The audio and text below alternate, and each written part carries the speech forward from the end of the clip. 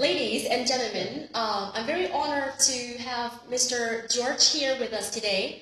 As you know, and some of you might know, and mostly the students already know Mr. George. He's been in charge of level 3 and 4 in our method of English tree. Well, level 1 is sow the seed, focus on pronunciation. Level 2 is deep in the root, focused on grammar.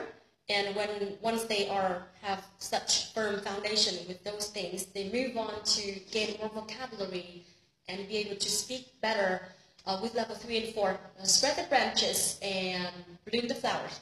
So can you tell me a little bit more of the content of the course, Spread the Branches? Okay, so Spread the Branches is about kind of building on that foundation. That's right. And being able to talk about subjects in the news. So we address different areas of news and we kind of give the students, like you said, more vocabulary, build their confidence and give them the ability to speak about subjects which are prevalent, which are happening now and which are up to date. But what we do, strip back some of the difficulties. So that's a method that you were using. Well, the problem is some of the students, they found the real news on CNN or BBC way complicated for them. Exactly. So what is your solution? So what we're doing, we're taking the news, I see. But we are stripping it back. I see. We're kind of simplifying it slightly to make it more accessible and make it easier to understand. And then we're going through it together, breaking it down and addressing the vocabulary and basing our lessons on this. So that makes students can be able to summarize the news. Yes. And maybe the news become more accessible for the students and be able to talk about it in daily life.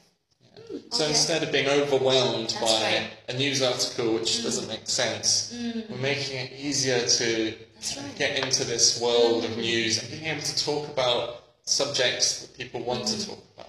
And what are some of the subjects that you've been doing with your Spread the Branches course? We've been looking at the environment. The fisheries. Some subjects to do with fisheries, overfishing and environmental issues. We've been looking at some politics, some stuff to do with Donald Trump. Donald Trump, yes. I see. I heard the other day you were talking with the students about Facebook. Tell me more. Such a hot news. Facebook. We've been talking about the topic of fake news. Oh, I see. That's true. That's what's happening like every hour. What happens on Facebook. That's right. Which is very sort of modern topic to talk about, very recent, not something you'd perhaps find in a textbook. We don't find it in textbooks, so that's why you have to design the course to bring real life into the classroom. That's right. Okay. Now, can you think of some students in the class? Who is the fastest student? I'd have to say Miss Tam, or Tammy. Tammy. Oh, okay. Although, I hope she doesn't watch this. Okay. Okay. I'll keep it a secret. Keep it a secret, but she's very good, very fast student. Wow. And it also helps my classes a lot. To have stronger students to support the other ones. Exactly. And who improved the most? I'd say Miss Hung. Miss Hung, Hung, sorry. But yeah, she has improved a lot over the last few weeks. In what areas?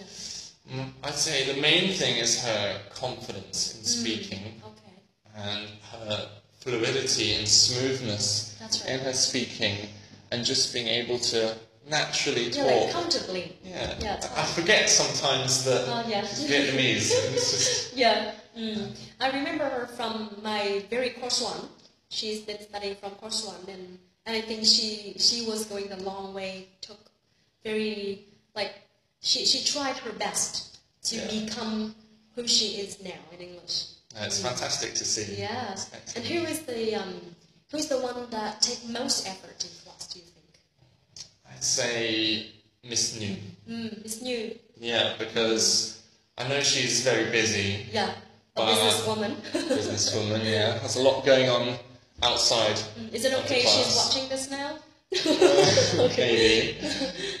But she's always on time, always really inputs to the lesson, very attentive. Yeah. She lived, I think, like 15 kilometers away from the class. Yeah. And she's always early. Always early. Yeah. Always looking to help other students. Yeah. It's fantastic to have her there. That's very valuable to have her in class. Exactly. Yeah. And I believe that other students are all assets in the class too. That we just don't have enough time to talk about each one. Exactly. Okay, thank you very much for your time today, and I hope that everyone has a general overview of the course Spread the Branches, and see you in class. Goodbye. See you in class. Goodbye.